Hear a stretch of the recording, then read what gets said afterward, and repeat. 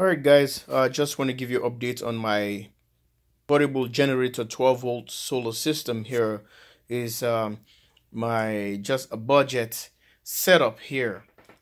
This is a Magnusign Magnum Energy. That's the inverter here. Is MS12 MS2012-20B, and here is the battery. Here's a 3.5 kilowatts of solar, 3.5 kilowatts of storage, Nissan Leaf. Guys, I just want to give you updates, and it's bad weather. We still don't have nothing hooked up into this, just charge the batteries and use them.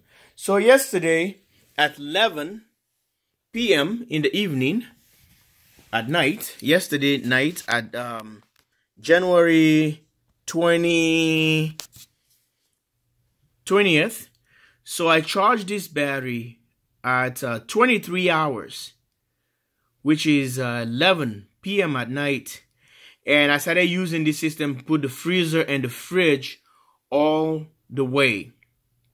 This system has been running, and I just came from work, and it has been running all night. And today, look at the voltage. We were sitting at 15.9. So if you can go back to the previous video I uploaded before this one, you will see the voltage, and the system is running for 20 hours. It has been running for 20 hours, running refrigerator and freezer. So when you set up a system like this, you charge the battery and drain them, bring them down, and recharge them up again so that energize the batteries. And all of a sudden, and look at the first charge, we run all the way to 17 hours of solar off grid, and now I drain them and charge them all the way back up. And today is 20 hours I got from these batteries, which is a 3.5 kilowatt 12 volts.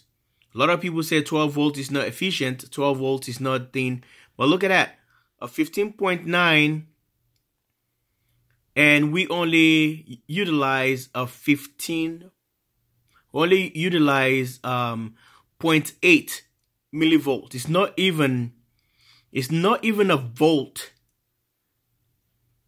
It's 0.8 millivolt.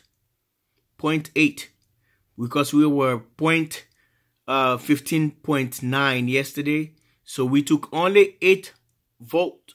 0.8 volt. So we are sitting at 15.1 right now. We're pulling 2 amps running, whatever. The thing is the freezer running. Okay. If the fridge started running, it takes a high surge. If you can go back and look at those video series, we were pulling about 100, and when it started up, it's about 160 to 180 amps. It pulled, and all of a sudden it drops to 5 amps. If both of them running, it's gonna be at this after it settled down, it's gonna be about 5 to 7 amps. And if the freezer goes off and barely, and just the refrigerator cruising, is like 0 amps. It's the first initial stage that it takes power. So this 2019 inverter has proved itself, a 12 volt inverter has proved itself that is doing an outstanding job. So I would recommend Magnum, I would recommend 12 volt. Don't think back in the day we used to say 12 volts is inefficient, and it depends. But since we're running a lithium batteries, still the voltage is lower compared to a 24 volt, a 36 volt, 48 volt, 60 volt. But this guy can still do the job. So if you need a basic setup, you want a system that is up and running, 12 volt system is cheap. No, not cheap as people think, because it's convenient. You can get electric bulbs, you can get other stuff right at the store. So guys, I just want to update you on this project and see how everything is going. Live here at the command center, the jwsolarusa. This is my 12-volt portable system I'm setting up here, and the portable generator system I'm setting up here, and in the year to come, you guys can see how everything's going to turn out really well.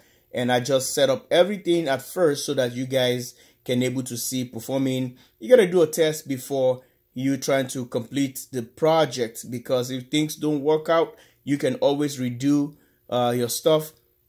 But now it's already proved itself. I know exactly how much power I'm gonna put onto this system. If I decided to go 21 batteries here, that would take me complete 1.5 day or 2 days of power, okay, without solar at all. I like to build system that doesn't rely on solar. Thanks for watching.